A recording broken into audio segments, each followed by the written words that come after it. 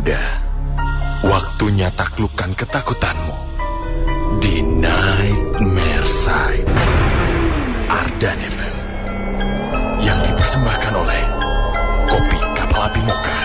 Kapal Api Moka, paduan kopi dan mokanya emang enak.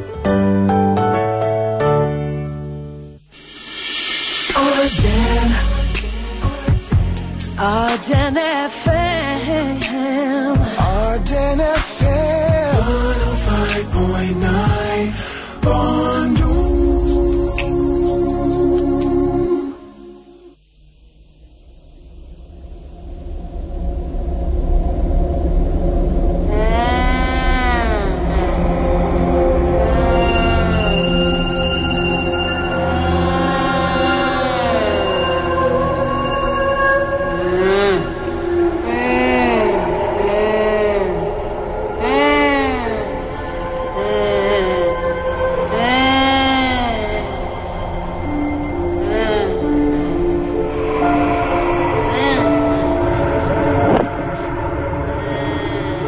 Assalamualaikum warahmatullahi wabarakatuh. Selamat malam insan muda Ardan semua.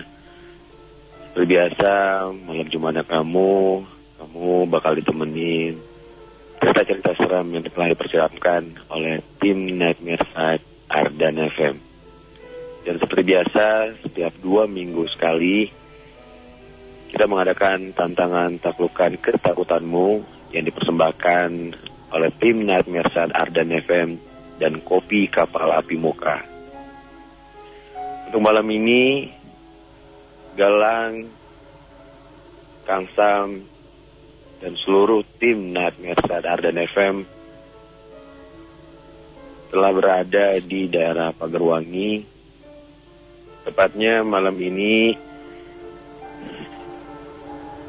di daerah perkuburan penduduk, di mana di salah satu dekat kuburannya ada pohon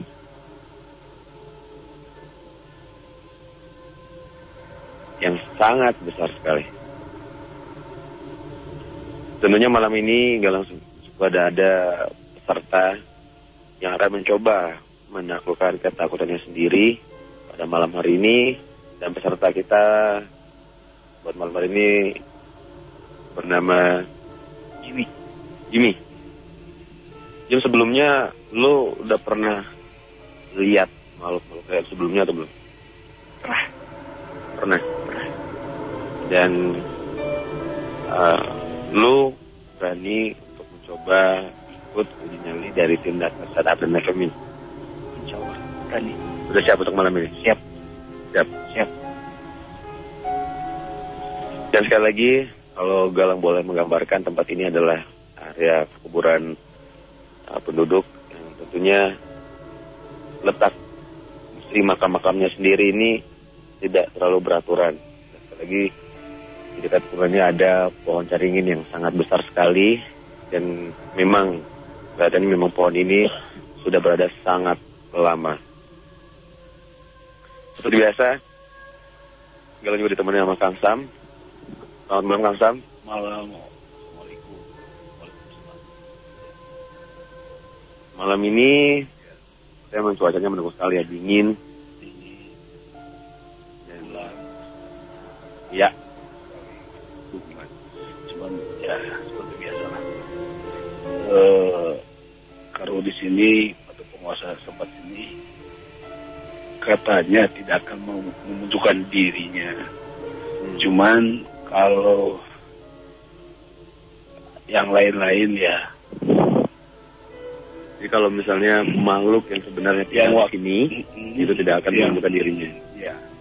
Cuman kalau yang biasa seperti kita tadi udah lihat di atas perempuan itu mudah, kalau jimninya kuat berarti tidak akan menampakkan, tapi merasa.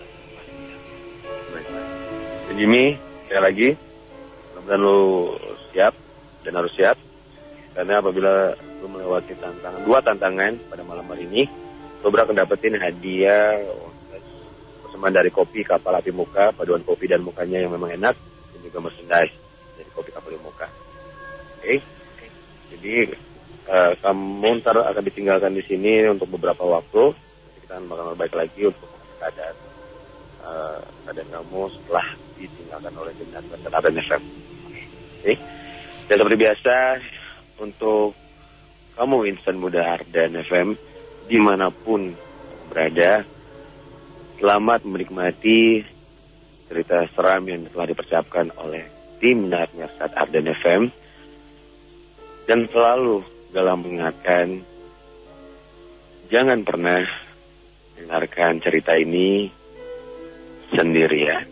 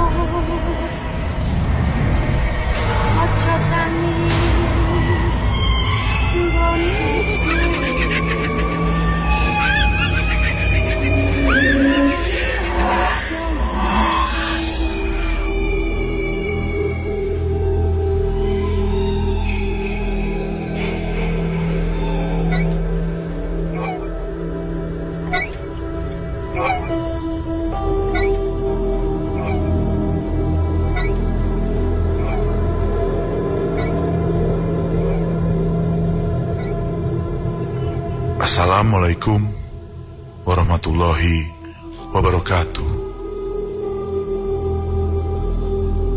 Selamat malam Jumat insan muda.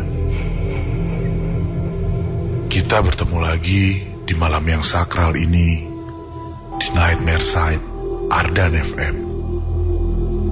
Insan muda, apa yang akan terjadi jika kita memilih untuk sama sekali tidak mempercayai sesuatu yang gaib? Dan apa juga yang akan terjadi jika kita menganggap makhluk-makhluk yang tidak kasat mata di sekitar kita itu tidak nyata? Seorang insan muda bernama Adit malam Senin kemarin datang dan menemui langsung tim Nightmare Side Ardan FM. Dan dia bercerita bahwa dia sama sekali tidak percaya semua hal yang berbau gaib. Hingga akhirnya dia menantang makhluk gaib penunggu radio Ardan. Adit berkata, jika makhluk halus itu benar-benar ada, dia minta untuk segera menunjukkan wujudnya. Tidak terjadi apa-apa malam hari itu.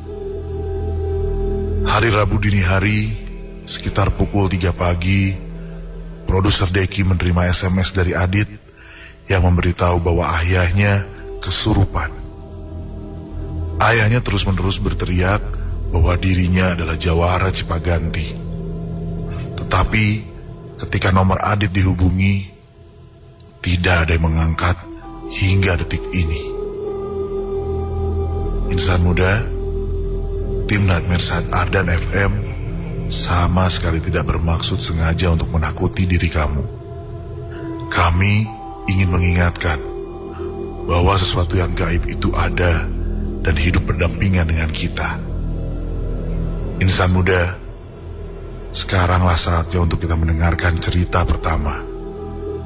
Jangan lupa juga untuk terus mendengarkan tantangan taklukkan ketakutanmu malam hari ini. Dan selalu ingat, jangan pernah dengerin Nightmare Side ini sendirian.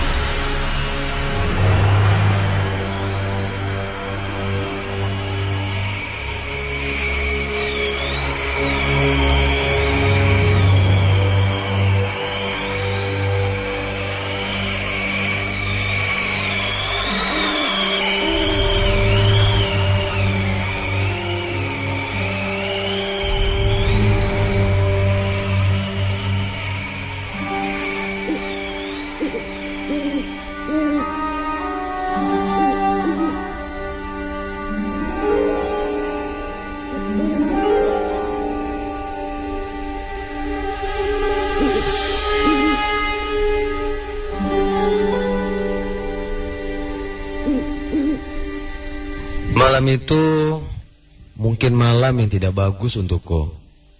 Tiba-tiba saja ketika aku akan menjemput penumpang ke daerah Setiabudi, mobil taksi yang aku kendarai mendadak berhenti. Berhenti di jalan Cipaganti, tepat di depan sebuah rumah di jalan itu. Sebuah rumah Belanda yang sekilas aku lihat di depannya bertuliskan sebuah nama perempuan.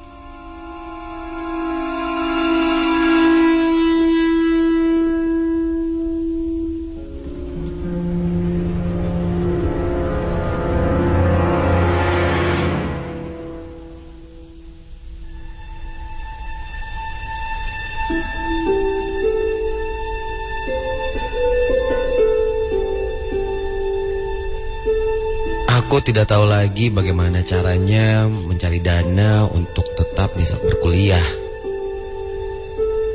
Ayah dan ibuku sudah cukup aku repotkan.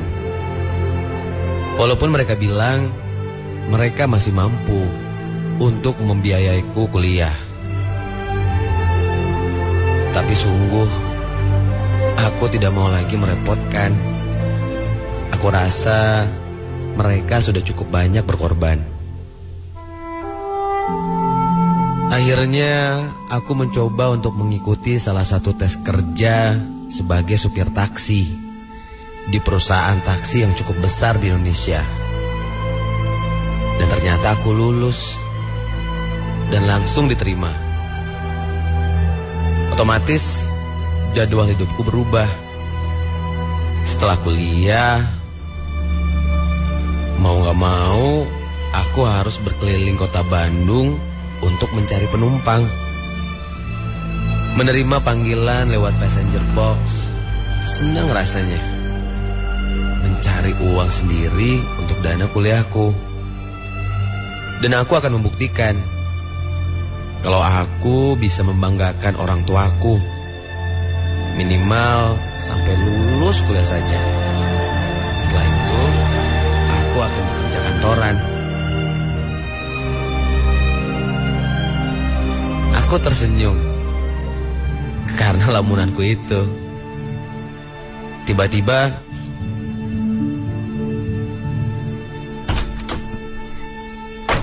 Radio Ardan Cipaganti, Mas. Seorang perempuan berkulit agak coklat dan berambut panjang duduk tepat di belakangku. Perempuan itu naik dari mall Ciamplas dan sepertinya nampak buru-buru.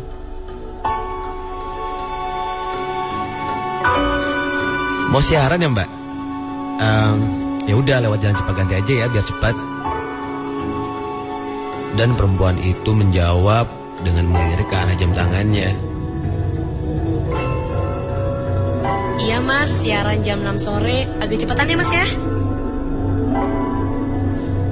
Aku menyusuri jalan Cipaganti yang cukup basah karena 2 jam tadi hujan besar mengguyur daerah Bandung Utara. Dan tiba-tiba saja mataku tak berhenti melihat deretan rumah di jalan Cipaganti. Rumah-rumah zaman Belanda yang besar atau rumah-rumah baru yang unik. Hingga ketika aku melihat sebuah rumah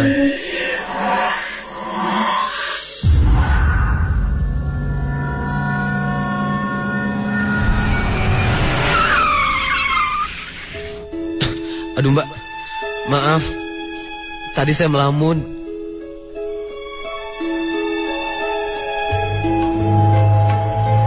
Aku mengedipkan mata. Sekilas tadi di depan rumah itu aku lihat beberapa wanita yang sedang duduk. Tapi ini mungkin karena akunya yang kurang fokus.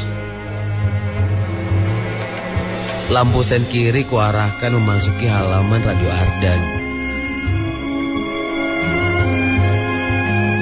Sedikit masuk ke dalam karena kasihan perempuan itu tampak agak repot membawa barang-barangnya.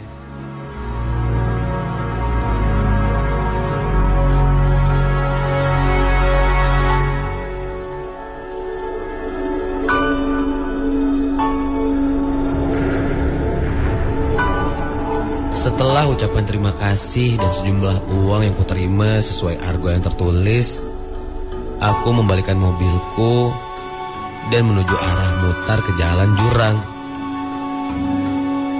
Dan aku agak sedikit memikirkan kejadian yang kulihat tadi. Dan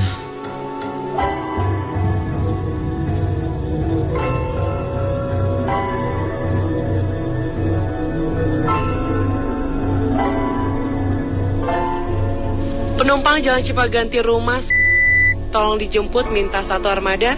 Boleh yang mendekati dijemput di rumah Cipaganti. wah, ternyata ada rezeki lagi. Aku langsung menyambar walkie-talkie yang berada di pangkuanku. Karena memang aku harus selalu standby.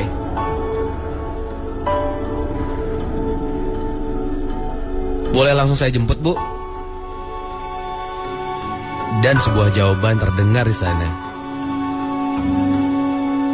Baik, armada 1313 boleh langsung jemput. Di sana sekali lagi rumah Cipaganti. Aku menuruni jalan Sukajadi, kemudian berbelok arah, lalu belok kiri di jalan Cipaganti.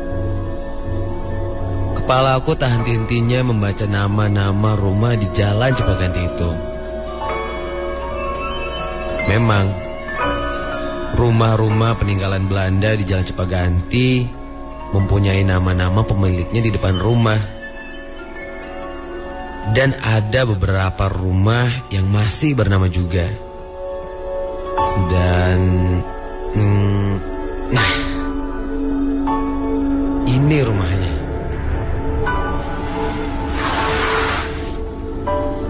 Aku memarkirkan taksiku di depan gerbang rumah tersebut. Sebuah rumah tua peninggalan zaman Belanda yang arsitekturnya tidak berubah sama sekali, dengan nama seorang perempuan bercat kuning kusam. Tapi kenapa rumahnya tampak gelap ya? Dan tiba-tiba saja gerbang rumah itu terbuka sendiri.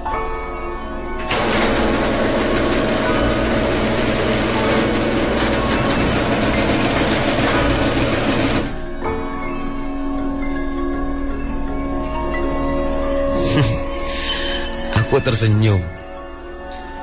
Canggih juga nih rumah.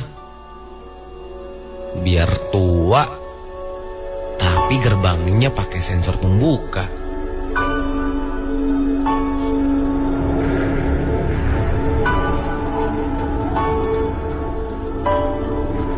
Kemudian aku memasukkan mobil dan segera menghubungi pusat untuk konfirmasi kalau taksi telah dipesan.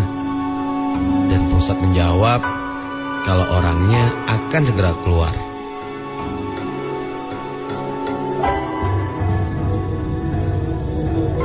Cuaca dingin membuat hasrat merokokku timbul. Dan aku keluar dari taksi, kemudian menyalakan rokok dan duduk di benteng kecil teras rumah.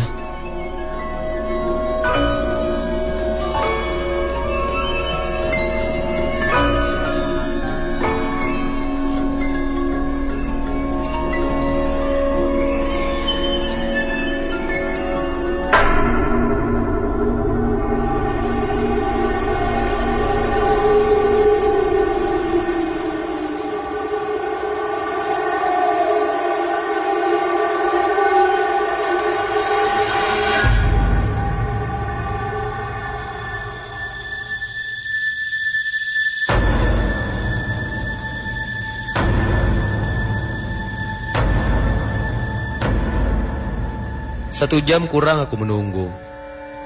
Kemana ya? Kok tidak keluar penumpangnya? Aku melihat ke dalam rumah tersebut dan tampak gelap sekali. Aku mencoba mengetok pintu samping sambil memanggil si pemilik rumah. Tapi tetap saja tidak ada jawaban. Dan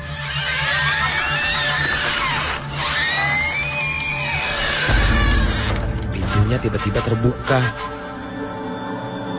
Lalu sayup-sayup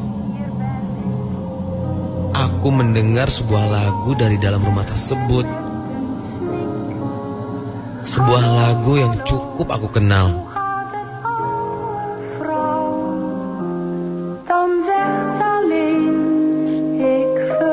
Rumahnya tampak sangat gelap dan sepertinya tidak ada pemiliknya.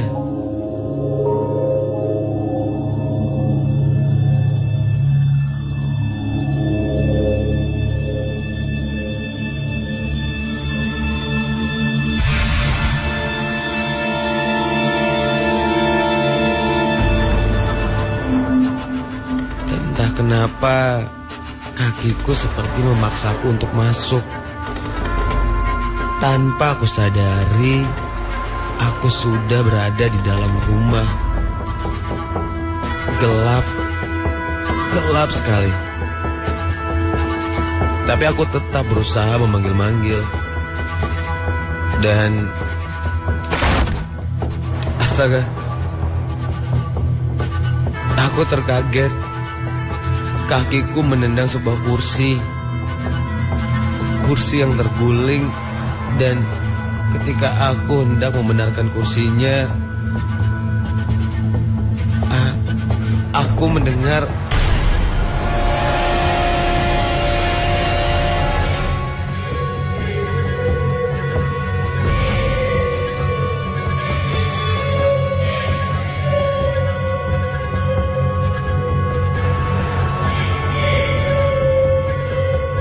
suara tangisan dari arah belakangku. Kemudian aku terdiam terpaku, berdiri seperti mematung. Dan seketika jantungku terasa berdegup kencang.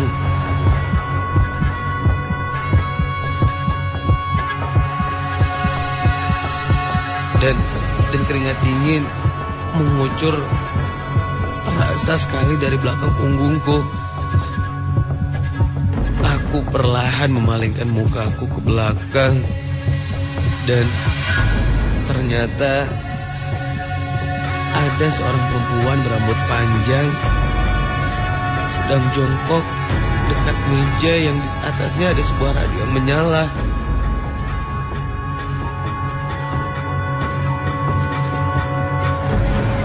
Tanpa berpikir apa-apa lagi, aku segera menghampirinya. Dan aku langsung bertanya. Di dalam pikiranku, aku hanya terbayang kalau perempuan ini korban penculikan atau perkosaan. Karena bajunya yang robek sana-sini serta sudah terlihat kumal. Perempuan itu menutup mukanya dengan kedua tangannya.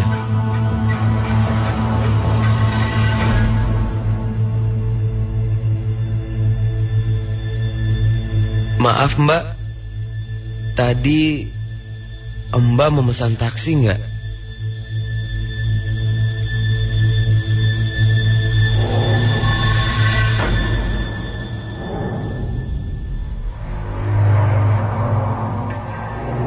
Perempuan itu berhenti menangis, lalu mengangguk. Aku sedikit memeluknya dengan rasa kasihan. Tapi ketika aku mengangkat tangannya,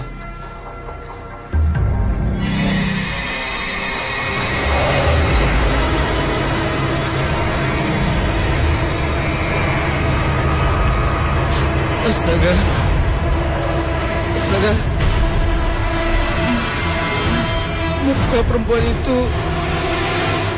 muka perempuan itu rata. Ya Tuhan. Kemudian dia berdiri dan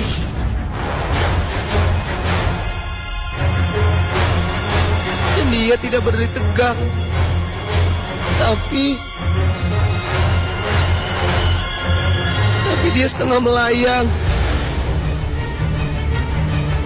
Aku menelan ludah berkali-kali dan berusaha untuk berjalan mundur, perlahan, dan berlari masuk ke dalam taksi dan keluar dari rumah itu. Dan seketika mukaku pucat setelah aku lihat di spion tengah. Tenggorokan kering seperti kehausan, dan dadaku terasa sesak.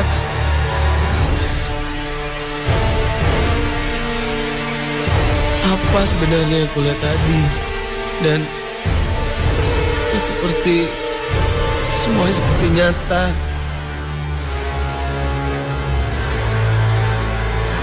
Dan aku mulai berpikir dan mengingat kejadian sore tadi. Ketika aku mengantarkan perempuan itu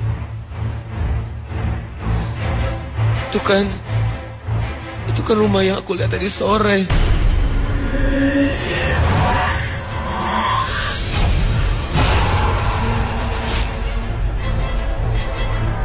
Kenapa aku baru mengingatnya sekarang?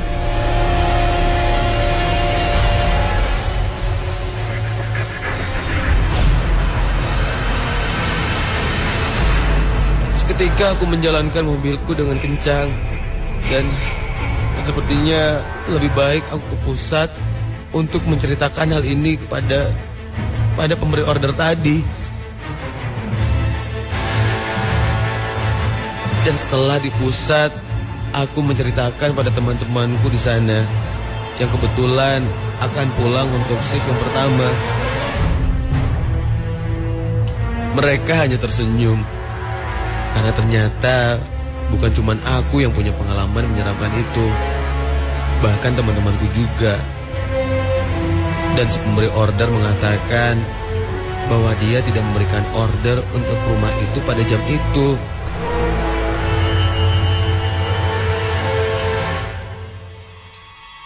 Dan dia pun selalu menerima telepon dari rumah tersebut dan selalu tidak mengabarkan. Karena mereka semua tahu kalau rumah tersebut itu berhantu. Jadi yang memberi order tadi, suara itu dan perempuan itu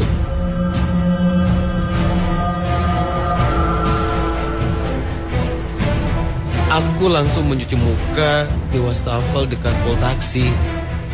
Kejadian tadi merupakan pengalaman yang menyeramkan sekaligus pelajaran. Aku melanjutkan kerjaku karena tanggung, sebentar lagi jam 10. Aku memutar-mutar, tapi tidak ada satupun penumpang yang ingin naik taksi.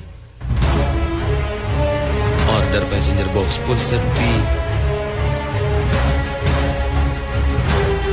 Dan tiba-tiba saja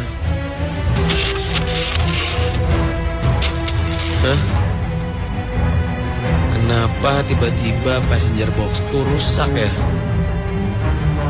Aku mencoba memencet-pencet tombol dan astaga, ya Tuhan, lagu ini lagi. Aku menekan-nekan tombol off passenger box, tapi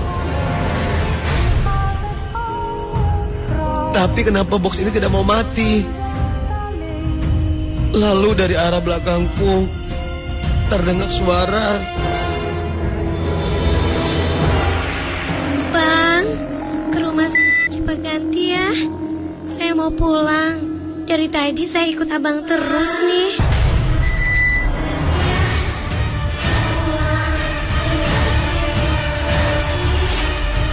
Perlahan-lahan mataku memandangi spion tengah. Lalu dengan jelas aku melihat Tuhan,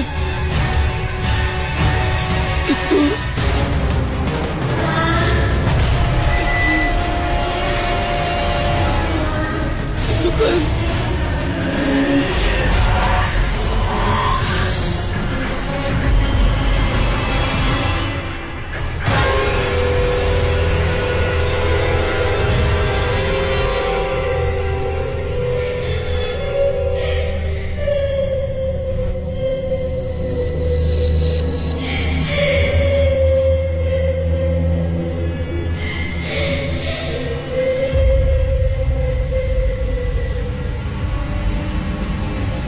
Ternyata rumah di Cipaganti itu memang berkasus. Mungkin bukan cuman aku yang mengalaminya. Bahkan aku mendengar kalau polisi pun sering menjadi korban. Jadi sering ada yang menelpon dari rumah tersebut dan memberitakan kalau di rumah tersebut ada pembunuhan. Tapi ternyata hanya penunggu rumah tersebut yang ingin mengganggu. Dan ketika tim polisi mencari siapa yang menjadi pelapor, dan ternyata benar, nomor telepon yang menelepon itu adalah nomor rumah itu sendiri. Dan katanya rumah tersebut adalah milik seorang pejabat di kota Bandung. Namun sudah tidak ditempati selama berpuluh-puluh tahun.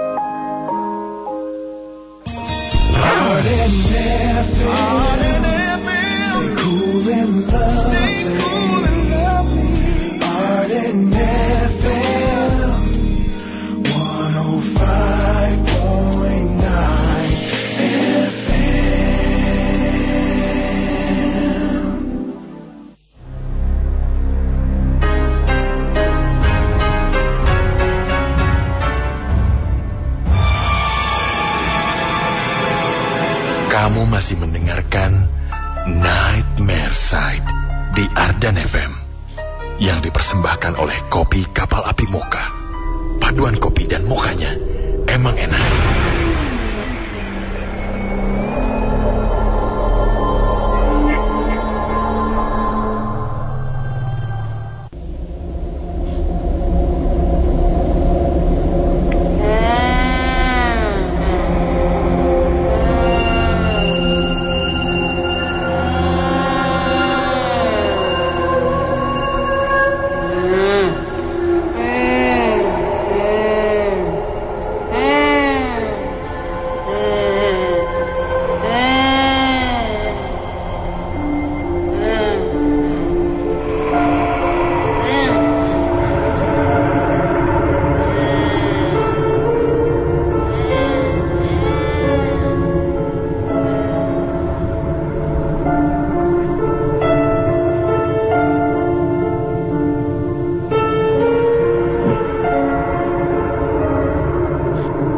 Selamat malam insan muda semua.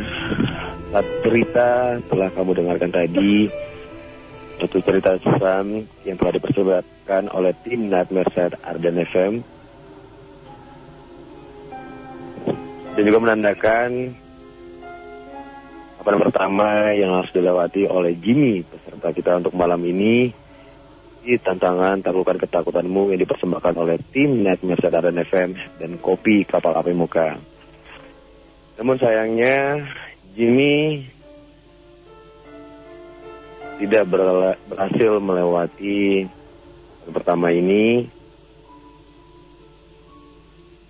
Dan untuk lebih lengkapnya mungkin Galang akan bertanya langsung kepada Jimmy apa yang dia rasakan selama beberapa waktu ditinggalkan oleh tim Nightmare Side Ardan FM. Apa tadi yang lu rasain? Semenjak Ardan pergi, 2 menit pertama angin kumpul di atas, ya kan sebelah saya pohon beringin, kumpul di situ. Saya baca doa. Ya, mungkin menurut saya agak lama ya waktunya. Cuma saya nggak kuat jika dari pohon beringin sebelah saya itu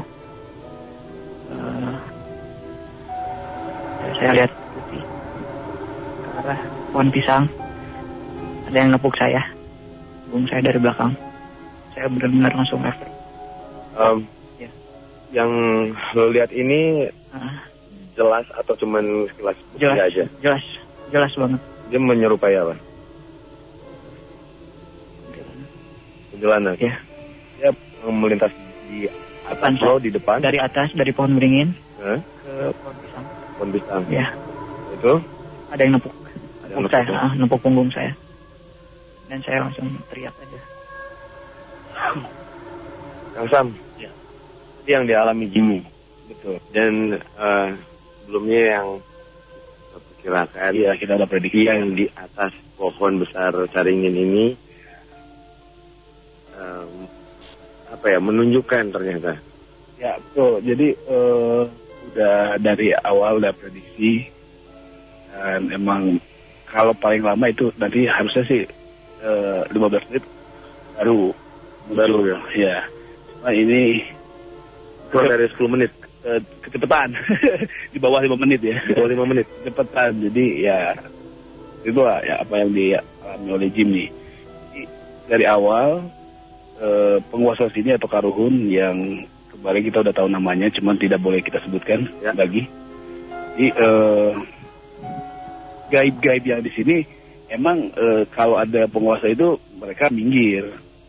Gitu. Iya, yang sekarang itu minggir. Nah, sekarang karena penguasa ini menutup diri, istilahnya menutup diri ya, akhirnya kan terbuka juga jalurnya gitu kan. Buat yang lain. Jadi silakan aja dibebasin. Ya. Karena emang ada suatu permintaan dari kita juga sebenarnya sih. Ya.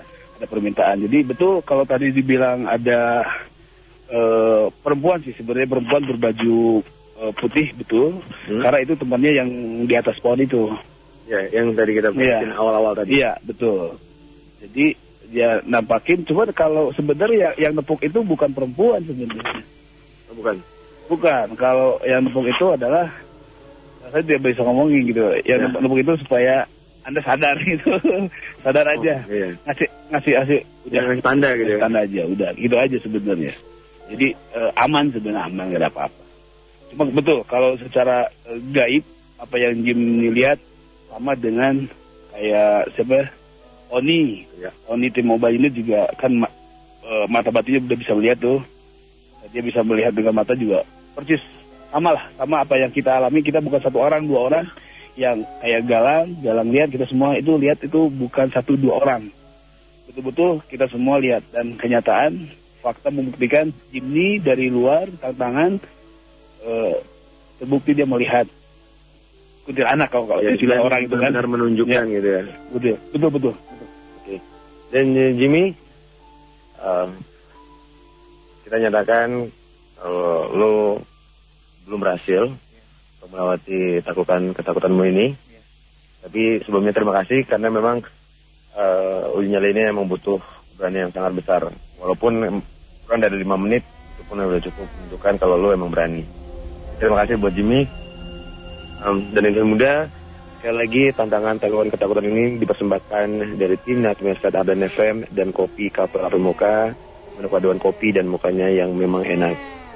Galang pamit, Galang mengucapkan terima kasih buat Kang Sam yang selalu menemani tim Nightmare Side Ardan FM dan semua tim. Ada Oni, ada Azril, dan Nino, juga Produser Deki, Operator Nanto juga terima kasih. Dan untuk minggu-minggu berikutnya, kami selalu menunggu di antara kamu yang ingin melakukan tantangan taklukkan ketakutanmu. yang akan datang. Sekaligus Galang mohon berdiri di lokasi ini. Sekali lagi mohon maaf kalau misalnya Galang tidak bisa menyebutkan lebih lengkapnya. Untuk insan muda dimanapun kalian berada, kita masih punya satu cerita lagi yang telah dipersiapkan oleh tim Nightmare Side Ardan FM. Pamit. Assalamualaikum warahmatullahi wabarakatuh.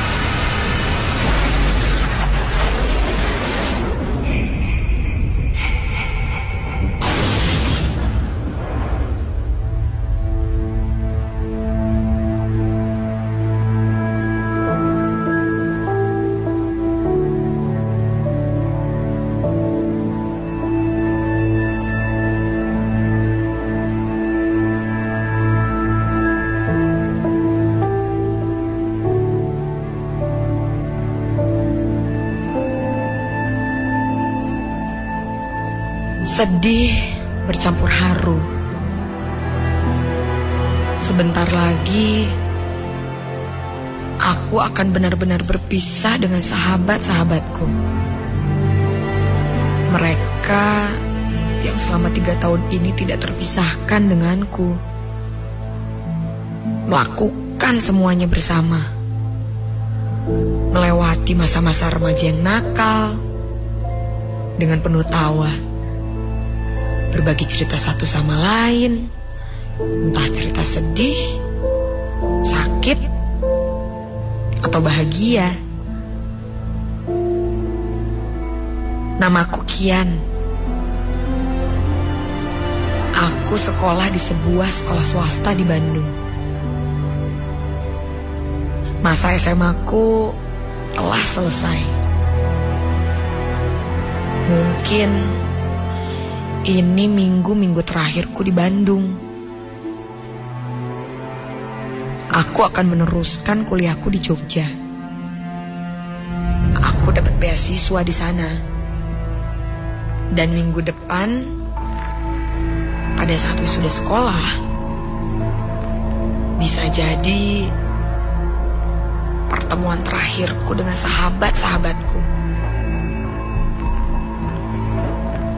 Aku sangat menantikan wisuda sekolah, karena hanya di wisuda itulah aku bisa memeluk erat semua temanku untuk mengucapkan selamat tinggal. Wisuda itu sangat penting untukku. Itulah mengapa aku mempersiapkan dengan matang semua hal. Mulai dari kenang-kenangan untuk temanku, baju, make up, dan tentu saja rambut.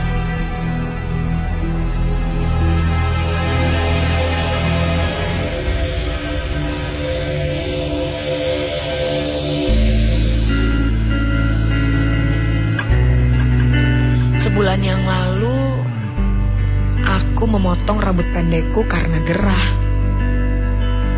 Dan sekarang, aku agak menyesal. Karena jika saja rambutku masih panjang, pasti aku bisa disanggul ke wisuda nanti.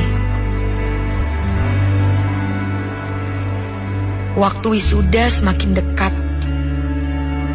Semuanya telah dipersiapkan dengan baik. Kecuali satu. Rambut. Setelah banyak cara dilakukan untuk mengakali rambutku, akhirnya aku memutuskan untuk melakukan hair extension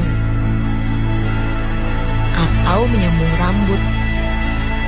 Ibu bilang tidak apa-apa melakukan hair extension, asal segera setelah wisuda selesai, aku melepasnya lagi.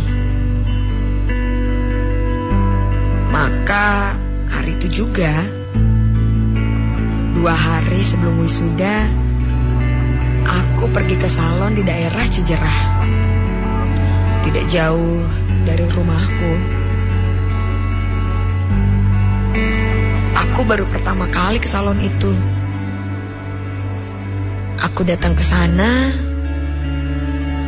karena teman-temanku bilang salon itu bagus untuk yang mau hair extension.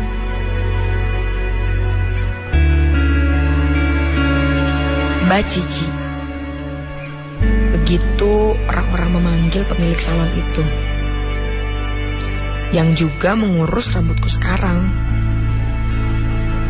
Mbak Cici sangat profesional.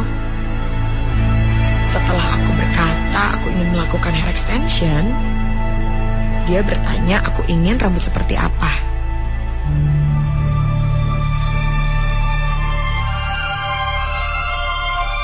Dan Mbak Cici benar-benar memberikanku rambut yang aku mau. Panjang sepunggung, hitam, agak bergelombang dan sangat halus. Aku sangat puas. Benar kata teman-temanku. Tidak menyesal aku mengeluarkan uang cukup banyak untuk rambut panjang sebagus ini. Sekarang, lengkap sudah semua persiapan wisuda. Aku pasti bisa disanggul dengan bagus. Aku mengucapkan terima kasih kepada Mbak Cici dan pamit pulang. Sebelum pulang, Mbak Cici memanggilku dan berkata bahwa aku tidak boleh keramas dulu. Aku heran dan aku pun bertanya mengapa. Mbak Cici tidak memberikan alasannya. Dia hanya menambahkan bahwa aku baru boleh keramas besok malam. Aku mengangguk saja. Walaupun sebenarnya aku masih bingung.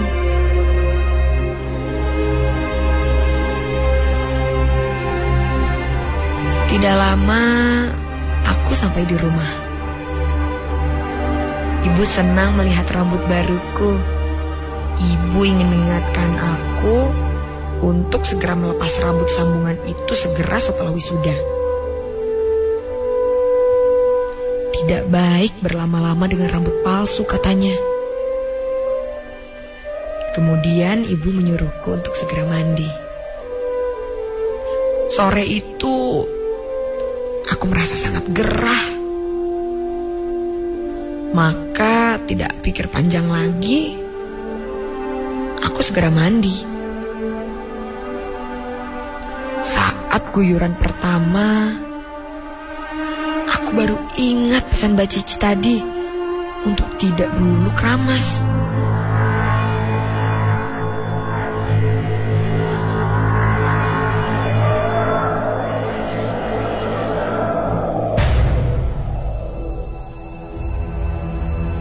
Ya, gimana ya?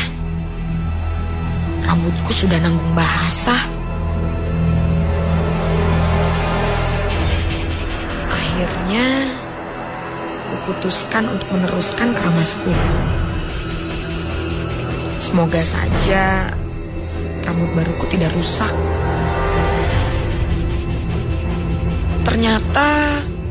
Mbak Cici hanya khawatir berlebihan. Buktinya rambutku baik-baik saja. Padahal ini sudah jam 9, yang berarti sudah 4 jam berlalu dari mandi sore tadi. Syukurlah. Aku lelah sekali. Rasanya ingin cepat tidur. Tapi rambutku masih agak basah. Menyebalkan.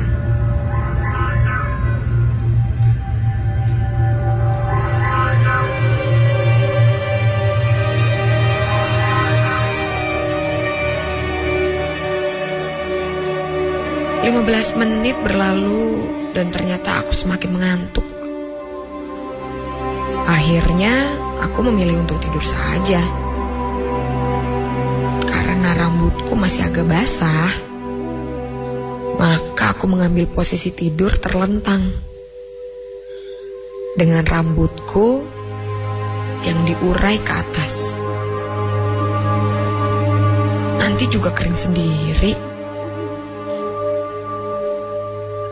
Aku lalu mematikan lampu di meja samping tempat tidur dan segera tidur lelap.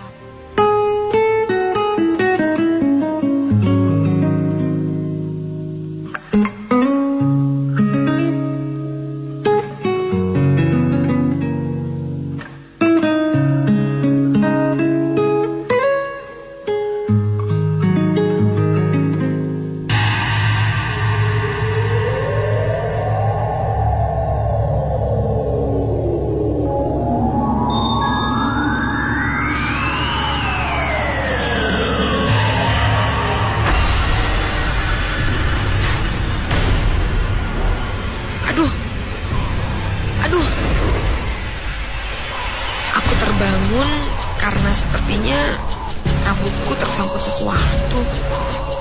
Sakit jadinya. Aku mencoba melihat ke atas untuk memeriksa tersangkut apa rambutku ini. Tapi susah.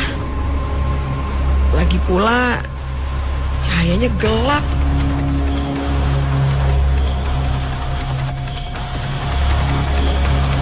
Maka tangan kananku pun mencoba menggapai-gapai ke atas kepalaku, menelusuri rambut panjangku. Aduh, rambutku tertarik lagi. Jadi penasaran, sebenarnya tersangkut apa sih? Ketika tanganku masih menelusuri rambutku,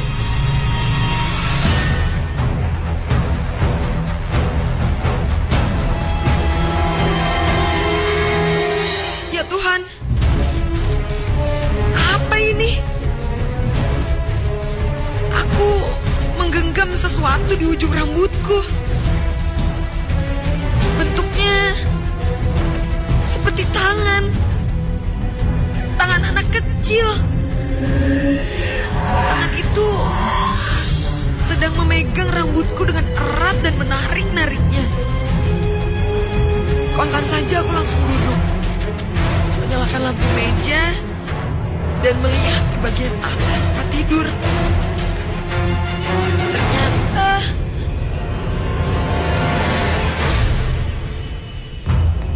tidak ada siapa-siapa. Jantungku berdetak kencang. Aku yakin betul bahwa aku tadi menggenggam tangan seorang anak. Aku menarik selimutku hingga ke leher. Aku masih gemetaran. Aku kembali melihat ke sekeliling. Kamarku masih normal. Tidak ada yang berubah. Akhirnya, aku kembali melanjutkan tidur. Kali ini, aku tidur menyamping, melihat ke sebelah kanan.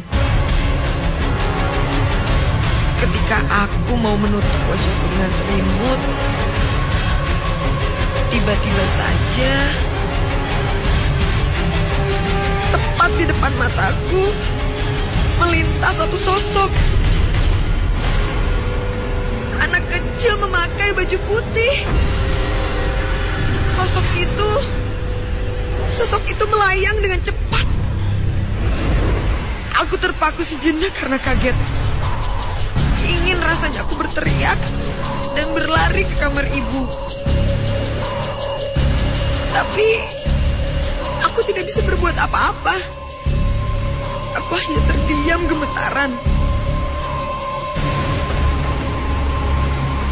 Tak lama, aku mulai bisa menarik selimutku pelan-pelan, menutupi mukaku.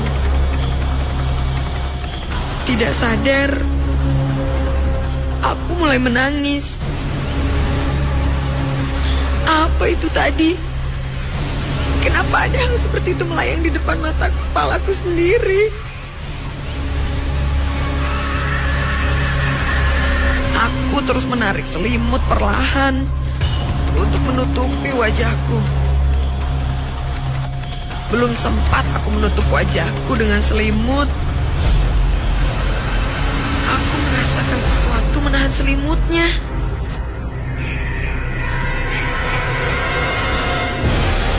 Aku mencoba menariknya lagi dengan paksa, tapi sangat keras. Aku tidak bisa menariknya, dan sepertinya ada sesuatu menindih kakiku.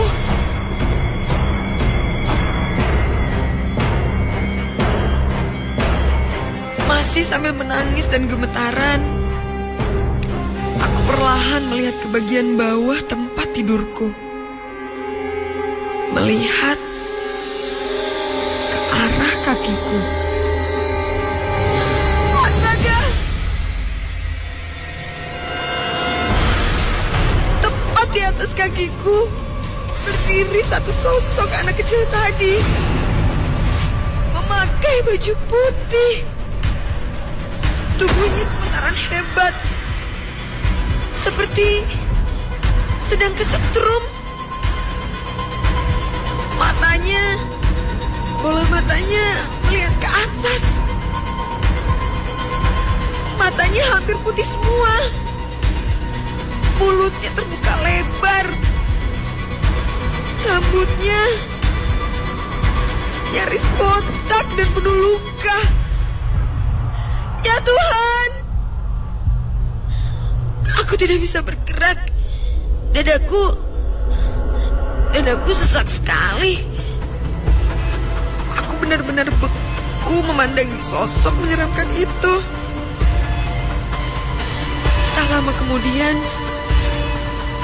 aku mendengar suara. Suara itu seolah datang dari sosok menyeramkan itu. Tapi mulutnya tidak bergerak, tetap menganga lebar sekali. Suara itu berkata,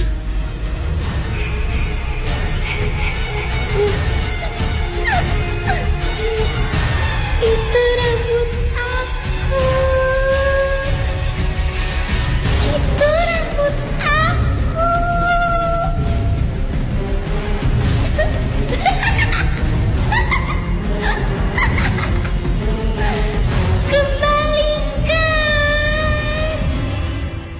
Kembalikan rambut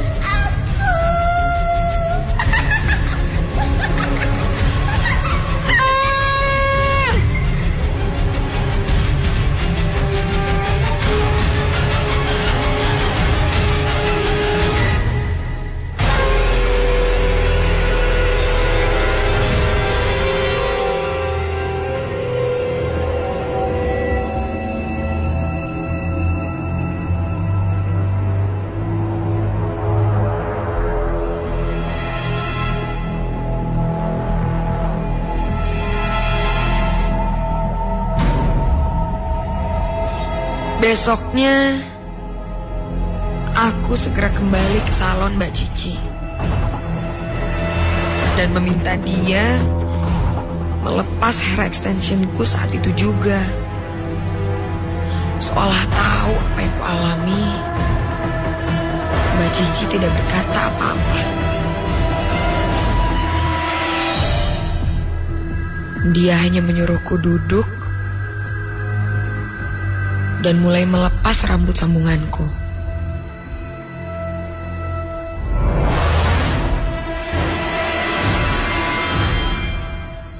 Kira-kira 10 menit kemudian, Mbak Cici berkata, "Saya udah bilang, jangan dulu keramas. Rambut itu belum selesai dipuasain. Yang punyanya marah."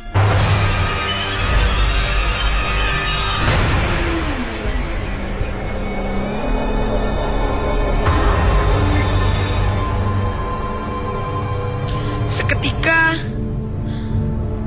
aku merinding dan gemetar.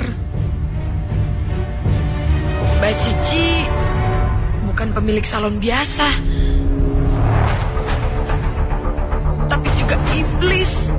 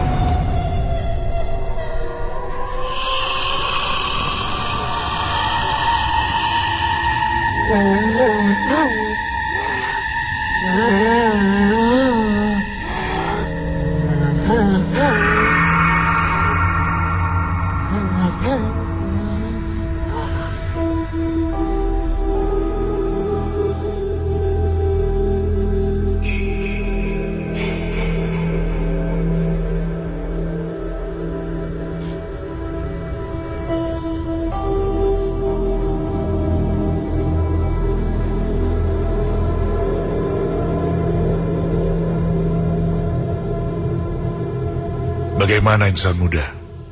Siap untuk mimpi buruk malam hari ini? Terima kasih untuk kamu yang setia mendengarkan Nightmare saat Ardan FM yang juga dipersembahkan oleh Kopi Kapal Api Mocha. Sekarang saatnya kami dari tim Nightmare saat Ardan FM, saya Sindu sebagai narator, Samori sebagai sound designer, Oni, Azril, Udit dan juga Nino dari tim Mobile Unit Ardan, Nanto sebagai operator studio, Galang dan Austin sebagai pembaca cerita, serta Deki dan Rasmus sebagai penyadur cerita, pamit undur diri. Selamat malam dan selamat bermimpi buruk.